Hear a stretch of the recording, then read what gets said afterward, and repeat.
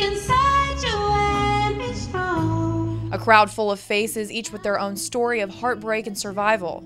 Lorraine and Tom Lucas know the tale too well. But somebody came in the middle of the day and shot and killed execution style all 4 employees. One of those employees was Lorraine's 29-year-old son, Brian. He was working at Superbike Motorsport in Chesney the day he was killed. It's hard to believe that somebody didn't see anything, because I've been out there at all times of the day and night and just watching, and traffic goes by, somebody goes by each and every 30 seconds. It happened in November 2003. Brian's murder, one of the first quadruple homicides in the state. 9 years later, these parents are still looking for answers. Our case is unsolved, and we lost our son, who was 29 years old at the time, and a father and family man.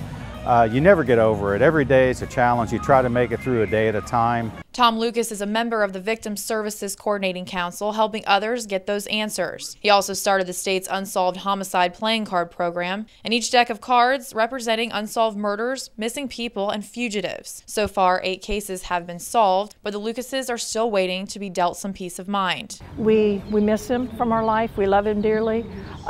He's still present in our life at all times. And so is the desire to help others who have experienced the same kind of loss.